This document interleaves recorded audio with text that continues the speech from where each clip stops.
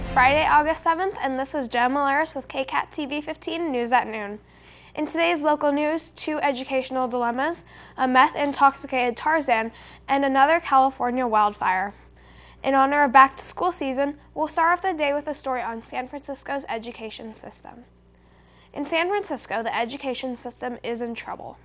Due to outrageously expensive housing in the city, the district cannot hire enough teachers. Lita Blanc, head of the San Francisco Teachers Union, stated that among young teachers, it's their #1 concern. I hear it all the time. I can't stay in the district if I can't find a place to live. Housing prices have exploded so much in recent years that $70,000 a year is incapable of financially supporting a Californian. Going on with news of the Education Department, officers are looking for 2 men who robbed a UC Berkeley student at gunpoint on campus early today. According to campus police, the robbery occurred around 12:30 a.m. as a male student walked through Spiker Plaza between Haas Pavilion and Zeller Bloch Hall. He was approached by 2 men, including one who pulled out a silver handgun and stole the student's wallet and cell phone. The robbers then ran away before they could get caught. Officers responded to a call reporting the incident and searched the area, but did not find the assailants. The police did not provide a detailed description of the robbers, but it was released that no injuries were reported. On Tuesday morning, a shirtless man who covered himself in mud was swinging in the trees at the Santa Ana Zoo. As he climbed around the exhibits, he shouted at people that he was Tarzan. Kent Yamaguchi, the zoo director, called 911 and explained the situation. Santa Ana officers held a brief chase after the man, known as 36-year-old John William Roddenborn, who later tested positive to meth because of its existence in his car. He was arrested but will be released soon. It is still unknown how Roddenborn got into the zoo due to the fact that he did not trespass through the employee entrance or pay for an admission ticket. A brush fire burned nearly an acre near Moraga and sent billows of smoke visible from Oakland on Friday morning, a Moraga-Orinda fire official said. About 25 firefighters responded to the 6:17 a.m. call reporting a vegetation fire near Pinehurst Road and the community of Canyon, an unincorporated Contra Costa County area. Crews from CAL FIRE and Moraga-Orinda Fire District contained the blaze by 7:25 a.m. No buildings, homes, or lives were threatened by the blaze between Moraga and Oakland Hills. However, fallen power lines led authorities to close traffic in both lanes of Pinehurst Road near John McCoster Ranch Road and led police to urge motorists to avoid Pinehurst Road between Canyon Road and Skyline Boulevard. PG&E crews were called to the area to repair the power lines. The cause of the fire is still under investigation. With more and more wildfires in California, I'm starting to get worried about our environment. Katie, can you help us with California's weather? Will do, Jenna. Okay, did anybody else notice all the lightning, thunder, and rain last night? That came as a surprise. It looks like El Nino is coming early. Both me and my dogs got the heebie-jeebies. Today, expect partly cloudy skies throughout the day with wind speed at 5 miles an hour and clear skies tonight with a high of 83 and a low of 58. Tomorrow, we'll have a high of 85 and a low of 57 with clear skies. On Sunday, the temperature will increase slightly with a high of 87 and a low of 58 with some clouds. For Monday, expect a high of 85 and a low of 59 with more blue skies. Then, on Tuesday, we'll have a high of 85 and a low of 57 with clear skies. That's it for your 5-day forecast. Now for national weather. Next week brings the annual Perseids meteor shower.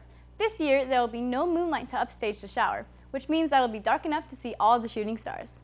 The official meteor shower starts this Tuesday and ends on Friday, August 14th, but the stars will be best on the 13th, especially at the pre-dawn hours. At the peak of the meteor shower, there can be upwards of 70 shooting stars per hour.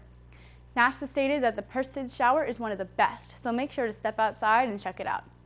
On to international weather. Typhoon Sodalor is closing in on Taiwan, and the lives of millions are being threatened by it. This typhoon is unreasonably deadly due to its 100-mile-per-hour winds and its 2 eyes, which means that the typhoon is a combination of 2 storms. This typhoon is recorded as the largest cyclone this year and is the equivalent of a Category 3 on the wind scale. Taiwan is taking shelter because Solador is coming as soon as Saturday this week.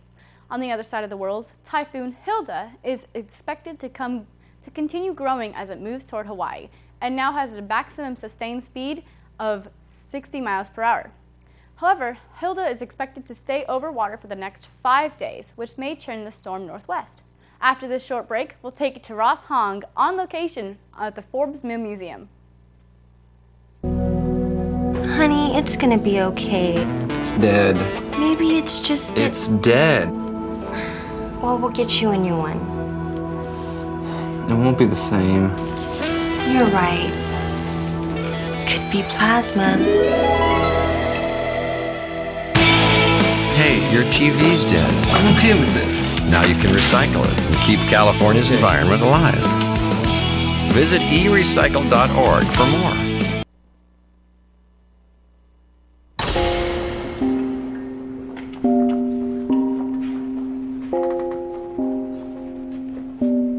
Different words describe different people. But in the eyes of the law, there's one that fits us all.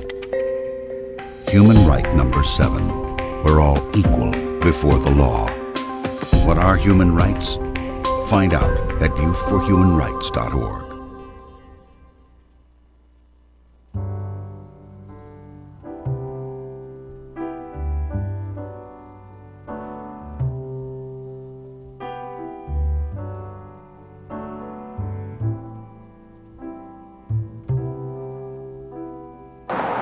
In 1880, the Forbes Mill became the center of a little California town named Los Gatos.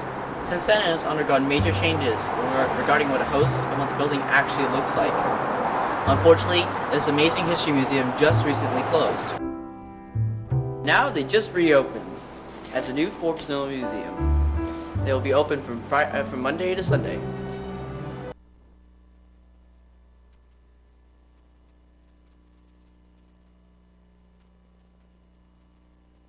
History of Los Gatos. Now on to national news.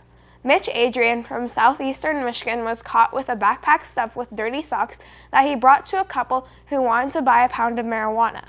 In court, 33-year-old Michael Rafael Suarez of Ypsilanti said that Adrian didn't bring any weed and had a bag of dirty socks instead.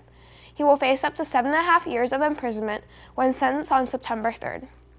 Authorities say that $2,800 in cash was taken from the couple as the man told the cops that Adrian had robbed them.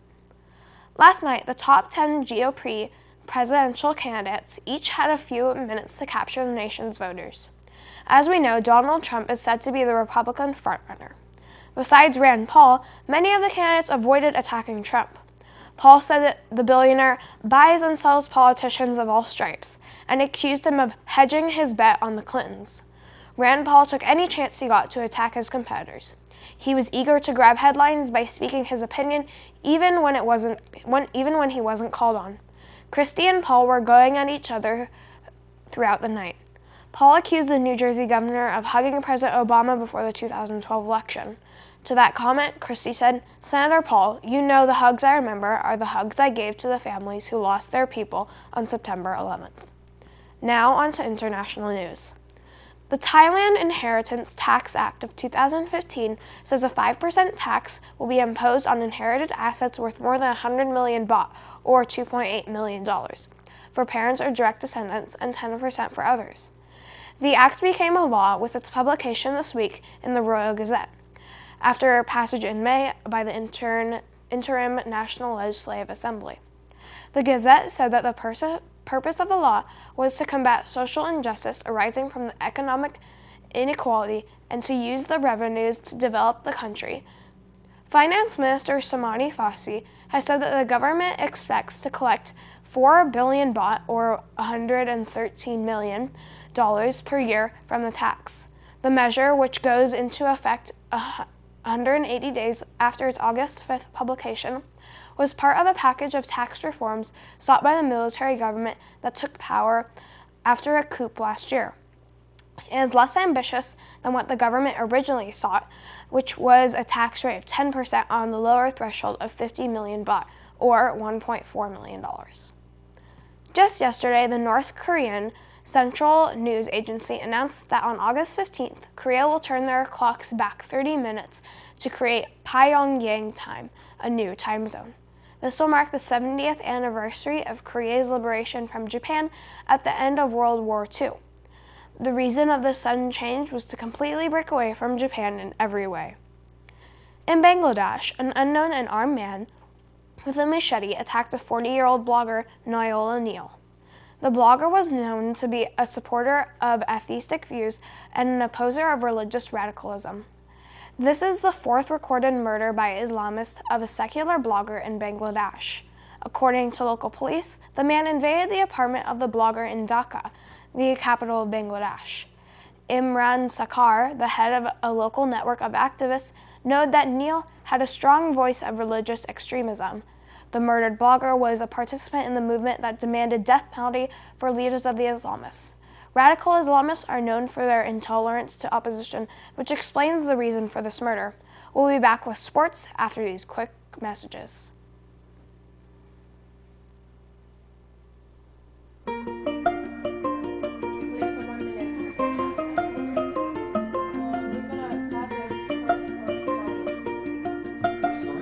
What? It's the best one. Alright, fine. I'll just remember to say that. Sure.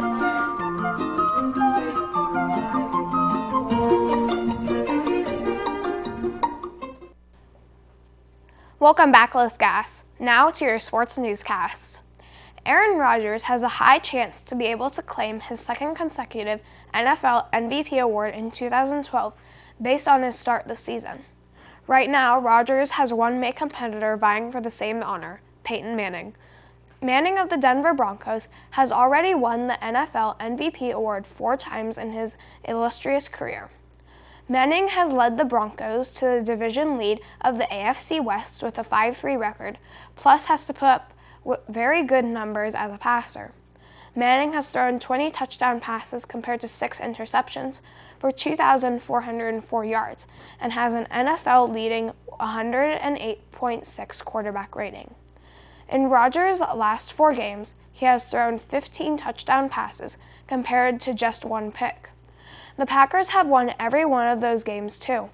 Last season, Rodgers threw 45 touchdown passes versus just 6 picks for 4,643 yards. He has also had 122.5 quarterback rating, which is the best ever mark in the NFL. Currently, the Packers would be the number 5 seed in the NFC playoffs, as well as a top wildcard selection. But that could change significantly, as the Packers will play NFC North opponents 5 times in the last 7 weeks of the 2012 season. Bottom line, Rodgers looks like he has a very good chance to equal or surpass the touchdown passes he threw last season, which was 45. One thing's for sure, Aaron Rodgers has definitely played like an MVP the past 4 games and may be able to steal his second consecutive NFL MVP award.